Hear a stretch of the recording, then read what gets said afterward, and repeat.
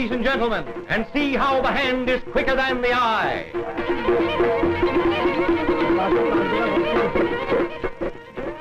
As far back as history goes, we find that conjuring and magic tricks have always fascinated human beings of all ages and of all classes.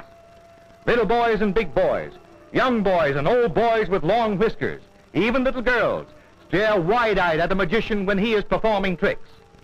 Watch this Arab faker now, and see if your eyes are as quick as his hand. Here he is, right out in the open, where he can't have any trap doors or mirrors or trained confederates to help him. I tell you, he's got to be good. Now, how on earth did he get all those flags into his mouth at the same time? You tell me.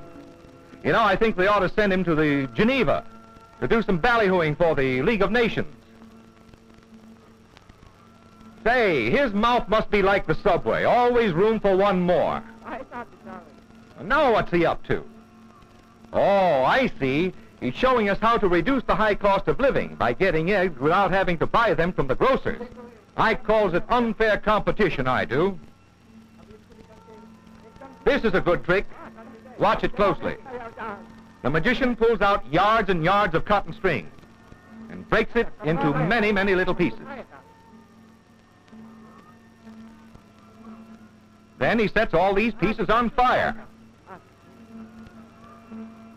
To make them burn faster, he blows on them.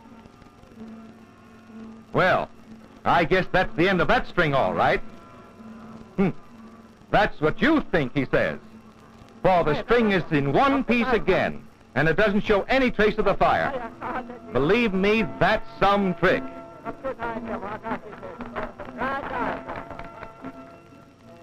But look, it isn't finished yet. When a magician rattles a box and plays a tune on his magic flute, there is sure something doing.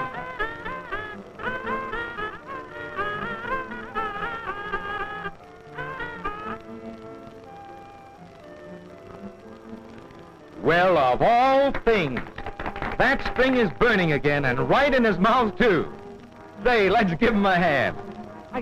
Now, if any bright little boy in the audience can figure out how this trick is done, I wish you would write to me about it. I saw the trick several times when I was in India. Well, I never could guess the answer. But perhaps you're better at guessing than I am. Anyway, it's a fine trick. But these fakers are not all alike.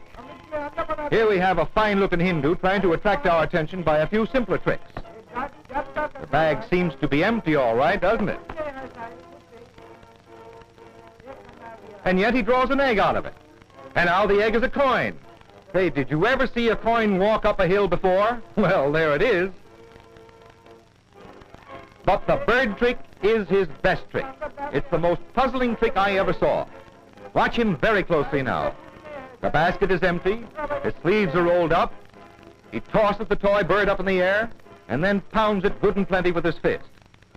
The cloth has nothing fastened to it on either side.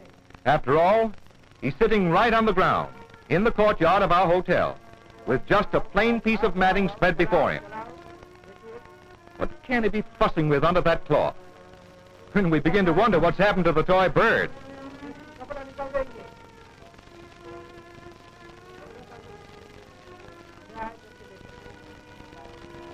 Well, can you beat it? A whole flock of birds, and they're alive, too. Oh, yes, very much alive. But when the magician calls, back they come. That's another mystery that I was never able to solve. There is no monkey business about this trick. It's all goat. And it just shows how clever a goat can be when a man has the patience to train it. I wonder if a man would keep his patience if some slick circus fella tried to get his goat.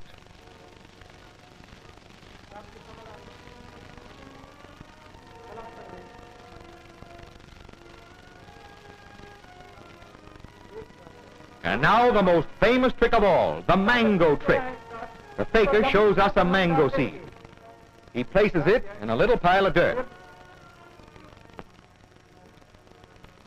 And he waves his magic wand in circles.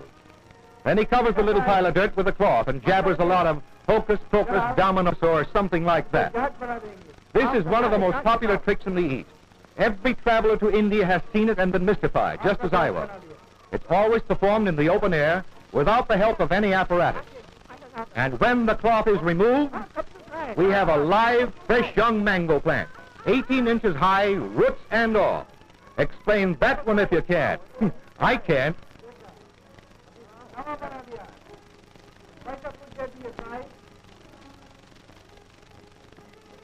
There is no deception in this trick. It's just one of the many examples of the extent to which a faker will torture himself to make a living. This man has developed his eye muscles to such a degree that he can lift a stone, and I mean quite a heavy stone, with his eyes, by inserting a small disc under each eyelid.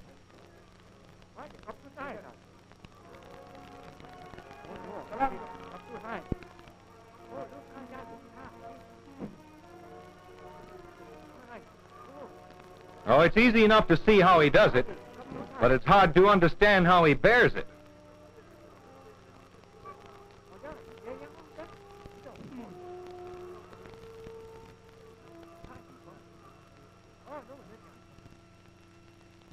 Well, well, well, the old shell game, the oldest conjuring trick in the world. The hand is quicker than the eye. This trick was used thousands of years ago to entertain and mystify the Egyptians. The ancient Greeks and the Romans fell for it. All the nations of the world know it now. In our country, it is worked at circuses and at county fairs. We all know how it's done, but the performer is so quick in his motions that we are usually fooled when we try to guess under which cup the dice or the pellets are to be found. Many of us have bet money on the issue, but most of us have lost. This faker is quite the smoothest and fastest actor I've ever seen. I watched him many times just for the sport of it. I made all kinds of bets with myself, but I always lost.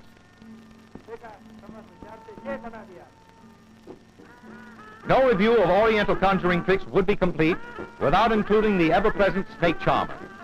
The snake charmers have chosen the most dangerous of all the poison snakes, the king cobra. One little sting, and a man would have about 50 seconds to live. How do they do it? Who knows? Maybe it's hypnotism, or maybe the snakes react to the sound of the flute. Anyhow, it's a grand show.